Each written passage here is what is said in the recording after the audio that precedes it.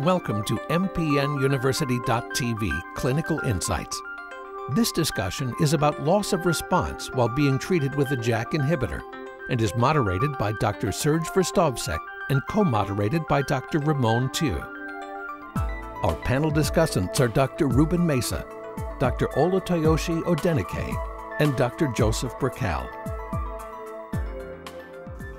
In 2011, first of the JAK2 inhibitors was approved as a therapy for intermediate and high-risk myelofibrosis. By now, we know what the benefit of the JAK2 inhibitors in myelofibrosis is. Primarily, this is the reduction in the big organs, in spleen and the liver, and significant improvements in the quality of life. The bone aches and pains, the itching, night sweating may improve, people may gain weight and walk more. But the issue today is to define or discuss the topic of what is a loss of response to the JAK inhibitor therapy. Is it a process? Is it a one time point? How do we define loss of response? That is very important for everyday practice. Ruben, in your own practice, how do you address this issue? Well, I think you summarized it well, Serge, that I judge it off of the two main areas where I judge efficacy, which is really how the patient is feeling, as well as the issue of the spleen. I think there are many benefits that we see and that we hope. We hope for issues in terms of improvement in survival. We know that the issue regarding cytopenias and anemia are somewhat separate. So I really focus on those two key issues. And I'd say that there's different phenotypes. One, there is a very small percentage of patients who are refractory upfront. They have very aggressive disease, maybe don't respond. That's a fairly small percentage. I find over time, perhaps 2-3 years, perhaps as a median, I think very consistent with what we saw in the COMFORT studies, patients can start to lose some of that response. And it can be, I tend to see more loss of response in terms of enlargement of the spleen versus loss of the symptomatic component. I view that my litmus test for evidence of really losing response and progression is when the cachexia starts to return. So if people start to lose weight, the night sweats worsen, those aspects I find the most concerning. I find some modest re-enlargement of the spleen, particularly if it's not overly symptomatic, to be something that I can tolerate, particularly given the overall benefits of patients. So I view that it really is in many ways somewhat of a sliding scale, and over time we'll learn are there branch points in terms of intervention which might be appropriate based on what we learn. So from what I hear from you, Dr. Mesa, it appears that it's not necessarily just the volume of the spleen or the size of the spleen, it's really the symptoms that drive you to define on whether there's actually progression of the disease. Is that right? I think that's one of the most critical aspects. I mean, the symptoms, it's not with this disease really just about treating the symptoms. Mm-hmm. The symptoms are really a marker of the impact we're having against the disease. And they really track up or down based on really the impact that we're having. I view of the symptoms, perhaps the one that is the most concerning regarding morbidity and mortality in the disease is really the cachexia of the disease. As I judge patients that have a good response, almost all of them really have weight gain and really seem much more robust and regain some of that lost muscle. If they lose that, again, that's what is the biggest sign for me of a need for a change, an addition, a dose adjustment, some sort of therapeutic change. So this is really talking about the loss of a acquired benefit in real terms. This is correct. Spleen and the symptoms. Mm-hmm. But in many patients we may see, whether we call this progression or acquisition of other factors that may alert us that something is going in the wrong direction. Perhaps the percent of blast may increase, or if you do the bone marrow, there might be worsening of fibrosis, or patients acquire other prognostic factors that are part of IPSS. Anemia may worsen after 2 or 3 years. These are signs perhaps of progression, of a change. Is that a loss of response? How do we address that particular issue, where there is an additional factor now, not really related to the spleen or the symptoms? Dr. Prchal. Yeah, well, I think that it's very difficult to be dogmatic and come with one criteria and one definition what is loss of response. I think that we know that the molecular basis of these diseases is very heterogeneous. Mm-hmm. And consequently, as I think Ruben Mesa has described, those are common sites we see in many of the patients who lose responses, but not all.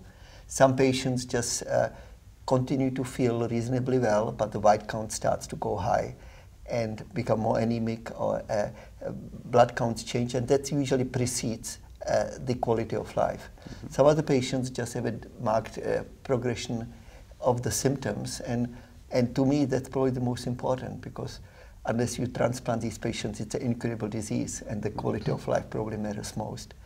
And so there are, as we are all aware, is that there are patients who do extremely well. The spleen and hepatomegaly may be controlled, but the platelet counts stop going down, and you feel uncomfortable when the platelet count drops to 20,000 or so, or lower. And some of these patients now respond to old-fashioned treatment, that is the spleen removal. And there are many patients, and I think that what happened to splenomegaly before the JAK2 inhibitor is different now when we have the JAK2 inhibitors. And certainly I've seen several patients who did extremely well when the JAK2 inhibitor was stopped. The quality of life markedly deteriorated, and they wanted to be back, and I couldn't justifiably do it because of severe thrombocytopenia. But after splenectomy, several of these patients regain the hemoglobin and mainly platelets improvement, and now they tolerate full dose of JAK2 inhibitor at least for several months. So it seems that we have two options here. We are talking about the loss of response to benefits that were acquired, and that takes time. And we have acquisition of other problems. Low platelets may happen, the spleen may start to regrow, some other problems may happen. We have option of adjusting the dose, or we have option of adding another agent, or introducing a procedure, like you said, splenectomy, to make patients perhaps eligible again for a therapeutic approach with the JAK inhibitors. Is this something that we should be exploring more in everyday practice, Toyoshi? I think it's important in everyday practice to separate the issue of toxicities that are expected with the use of JAK inhibitors from the issue of the loss of response. Sometimes they can occur together, but early on, making sure that one is implementing dose adjustments to manage anemia and thrombocytopenia may allow a patient to stay on long enough to be able to enjoy the benefits that we have all acknowledged, the improvement in spleen size and constitutional symptoms. Over time, though, as Ruben pointed out, some patients may lose that. And I think that is a significant challenge. In my everyday practice, those patients in general I consider to be prime candidates for clinical trials whenever there are trials, that makes sense. In the absence of a clinical trial, that's when, other, I would say, ad hoc approaches in terms of, what else, can we try? And depending on what the patient's primary problem is, that's sort of what guides my choice of regimen. So if the issue is worsening splenomegaly and worsening constitutional symptoms, and for whatever reason there isn't a clinical trial for which they are eligible, I might consider hydroxyurea. It's an agent that still works. Splenectomy shouldn't be overlooked when the primary problem is symptomatic splenomegaly, but it's important to emphasize that that should be done in the hands of someone who's experienced, because of the significant morbidity and mortality that can accrue to patients undergoing splenectomy if it's done by somebody who doesn't do this every day. Perhaps I might add one thing. I think, as I try to describe it for patients, I think there's kind of three different pathways that the disease can change. One is along, let's say, the phenotype of myelofibrosis pathway. the spleen and the issue of symptoms. And I think in that arena is where we know the JAK inhibitors are by far the most active. Mm-hmm. The second is the progression to acute myeloid leukemia. Now that, I think, has a bit of a distinct phenotype.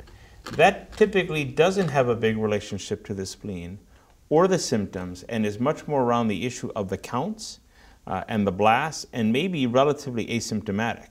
Seen patients who, again, progress into AML who really don't have a change in spleen or symptoms. And then finally, there's a third group, although I don't find this group very commonly. But again, with them being at some sort of new plateau with their JAK inhibitor, wherever their counts are, maybe they have mild thrombocytopenia, maybe they have mild anemia, but then they have some clear shift in terms of the counts. So they're not transfusion dependent, and now they need transfusions. Not in this first 3 to 4 months where counts stabilize, but after a year or two of therapy. And again, that can be its own sort of phenotypic change. So different pathways, and I think the different pathways have different potential therapeutic maneuvers we might consider.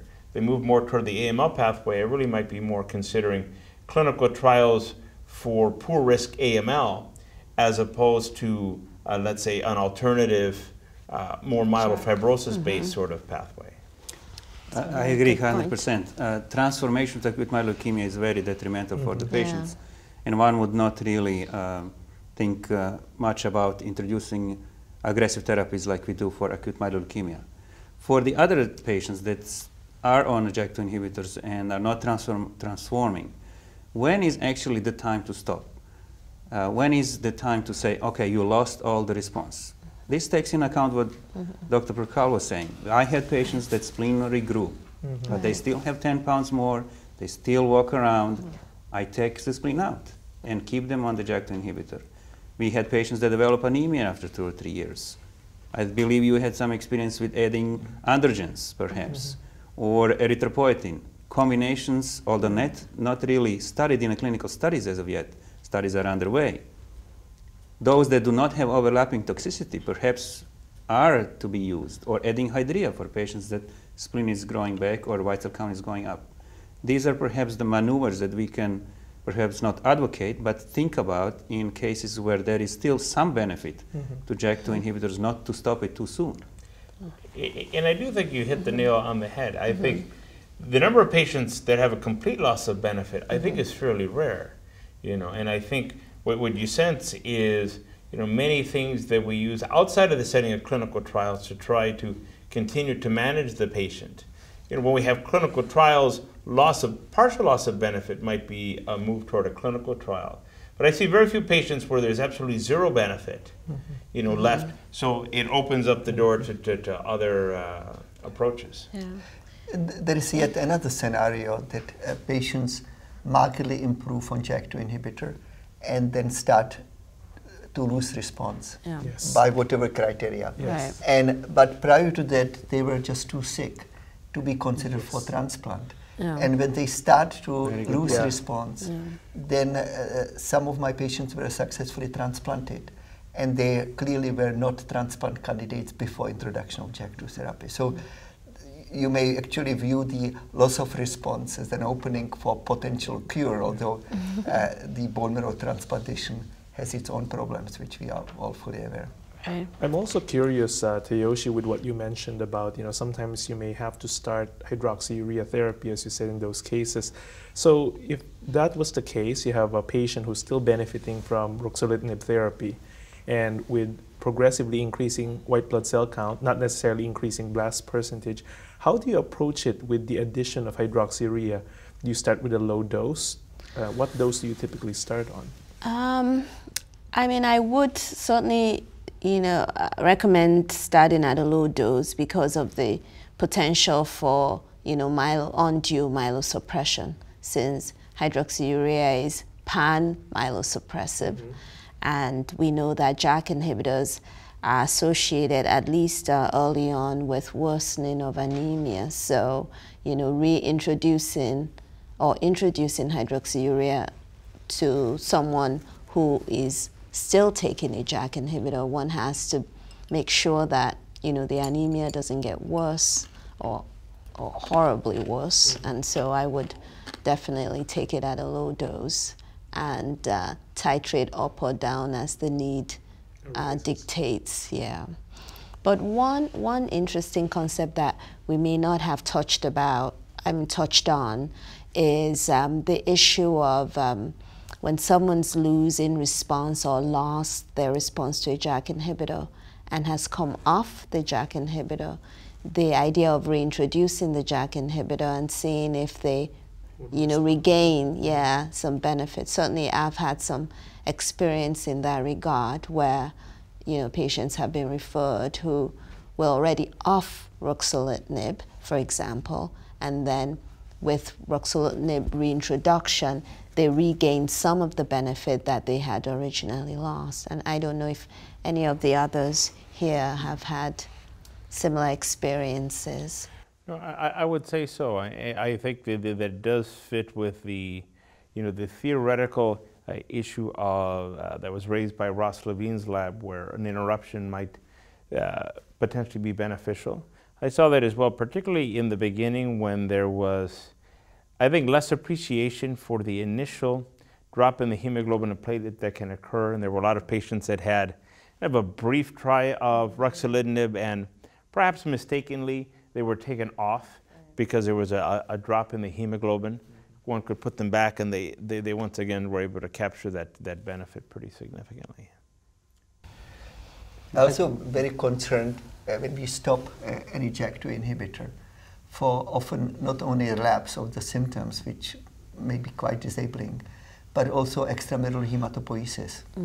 And so it's not unusual that the liver becomes quite big, even with some liver function abnormalities. And the patients beg you to start the JAK2 inhibitor regardless of platelets and white cells because of these symptoms.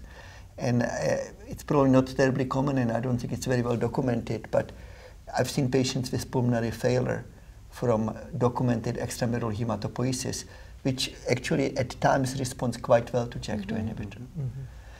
And so there are, I think, each relapse is different for each patient. It's not surprising. Yeah, so it seems to me that we have several ways of how patients either lose the benefit or progress or develop some toxicities that perhaps require those adjustments that are not effective anymore.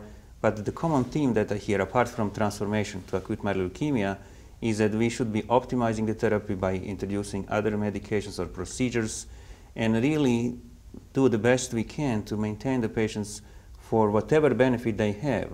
If they lost the spleen response, maybe the symptoms are still controlled, or like you were giving your examples, the other benefits that are possible there, we should be prudent not to discount any benefit, because once you stop, you have worsening.